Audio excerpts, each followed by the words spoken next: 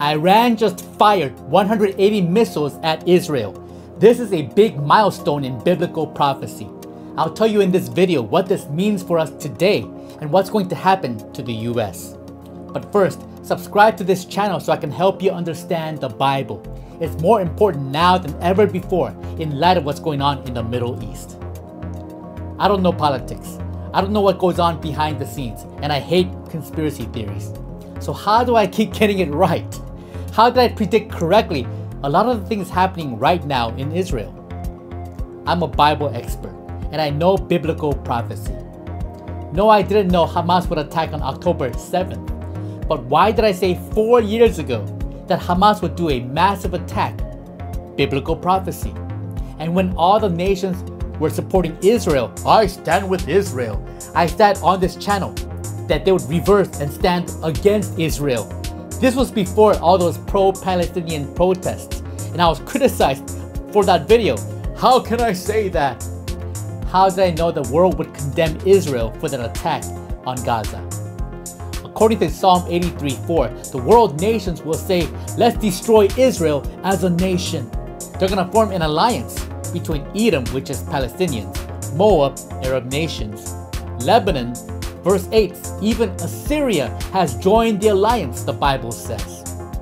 This is important for today, because do you know what Assyria in biblical language is? Assyria is Iran. Look it up. Iran is biblical Persia. And in the book of Esther, Haman of Persia tried to wipe out Israel. The Jewish holidays are actually prophetic. That's in a future video, so subscribe. But the last festival is called Purim, celebrating how God saved Israel from the Persian Jewish Holocaust. So the prophecy is, when there's another threat of a Persian Jewish Holocaust, that's the end of history, as confirmed by the book of Revelation. People criticized me for saying this last year, that Iran will join the conflict and send missiles over to Israel, which just happened yesterday. Now let me tell you what's happening in the future. According to Ezekiel 38, Russia will join Iran in the conflict. So when you see Russian weapons in Iran, you know it's the end. According to Bible prophecy, Israel is going to lose everything, and her enemies will surround Jerusalem. But before Jerusalem is completely destroyed, Jesus will return in his second coming. So right now, Israel must fight back for its survival. But I also know Israel will not succeed. I don't know how or why, but Israel will be alone. Right now, the US is protecting Israel. So let me tell you right now what's going to happen to the US. According to Bible prophecy, the US will no longer be a world power. I don't know how or why, but I have some theories. Now this is not biblical, it's just my theory based on what I'm seeing what's going on. If Trump does not become president, the US economy will crash and the borders will not be secure.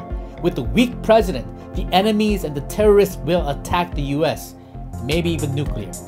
And the new administration will not support Israel, or maybe they can't, because of a weak military and a huge financial deficit. Kamala will turn the US into a poor country, like the fall of the Roman Empire. Israel will stand alone, and Iran and Russia will attack Jerusalem. If Trump is re-elected president, we have at least 4 more years before all this happens.